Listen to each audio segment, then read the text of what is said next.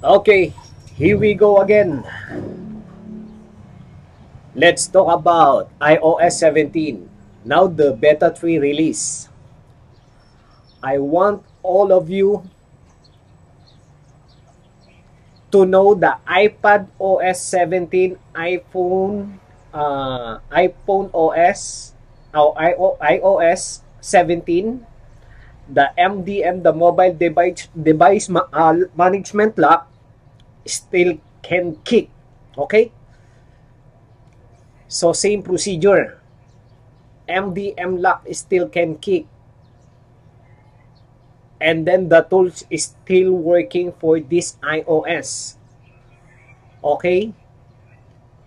So if you want to try the iOS 17, just install the you can go to this website, ipswbeta.dev. If you have the iPad, so choose iPad OS, or if you have the iPhone, choose iOS. So we have the test unit here is the iPad 7th generation. So download the firmware here. Okay? And then better use the 3U tools using Windows. You can restore your iPhone or iPads there using 3U tools. Okay? Easy to flash or easy to install the beta 3, the iOS 17. Okay? This one is fresh restore. iOS 17 beta 3. So, let me proceed how to bypass this one. So, something like this.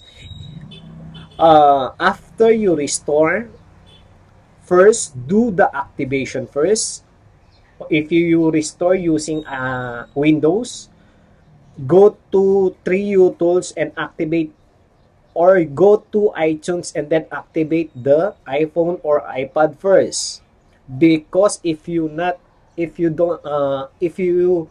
mistaken or you not activate the iPhone or iPad, you can get some error. Okay? So this one, I go to iPad and then let me activate this. Yon. So this one is activated already. After activate, don't do anything. Don't touch the iPad. Okay? So you can press only if the screen is off. Just press the home button one time. Then you can see the blah blah blah here. Okay? After activate the iPad or iPhones, something like that. If the screen is dim, so you can press the screen or home button. So after activate, just close this one. Same procedure. Let me put the old procedure is still the same. iOS 15 up to 16. Same procedure in this iOS 17. Okay? Don't touch the iPad. Don't do anything. Just open the tools. So, MDM Patcher Universal.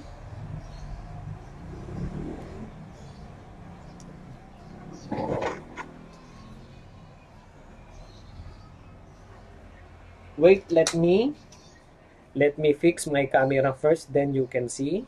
Wait.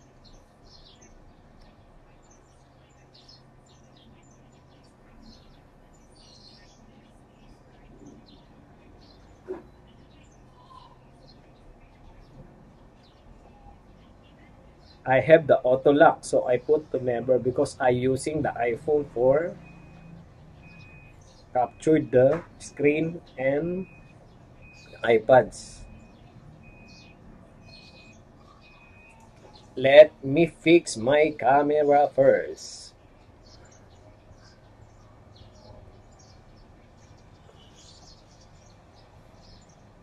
Wait a minute.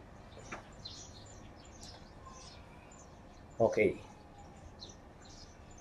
And then now, put here.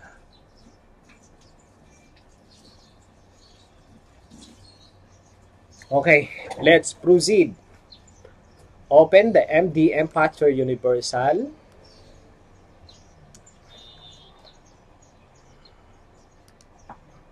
Wait, forced to quit.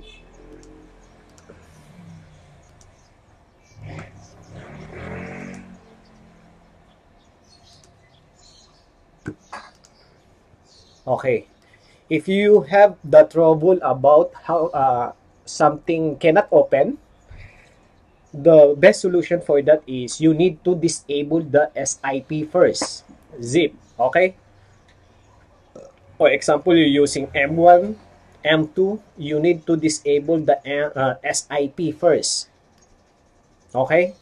Now, let's proceed.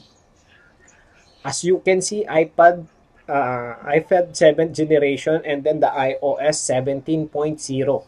This one, the latest version, the beta 1, the beta 3. Let's do the patching. Let's kick the MDM. So the MDM has been successfully patched on your device. Please finish setup and device have fun. Okay. So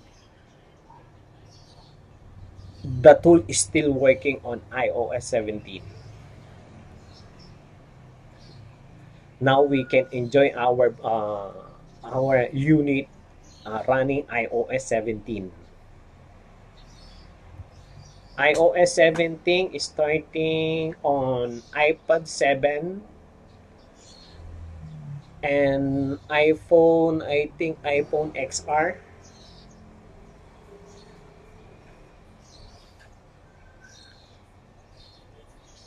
Let's check the magic.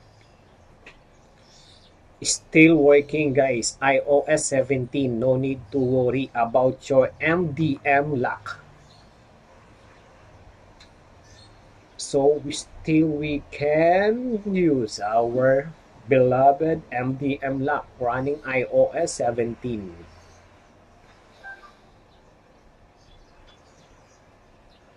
If you enjoy this video,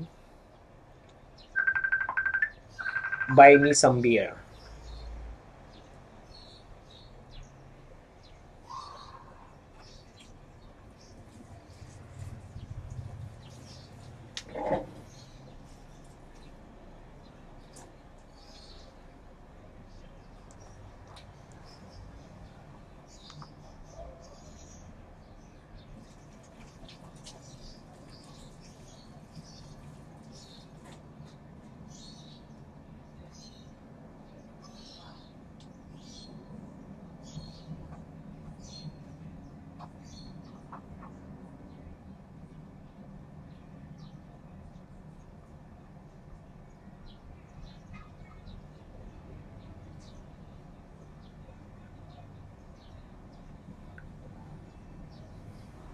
That's it.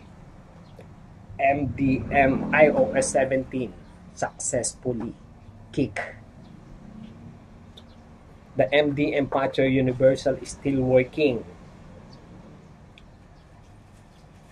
That's it.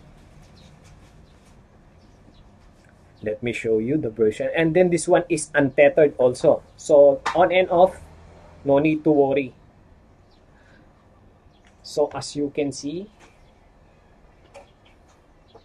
iOS 17 beta 3. That's it, guys. Enjoy and bye-bye.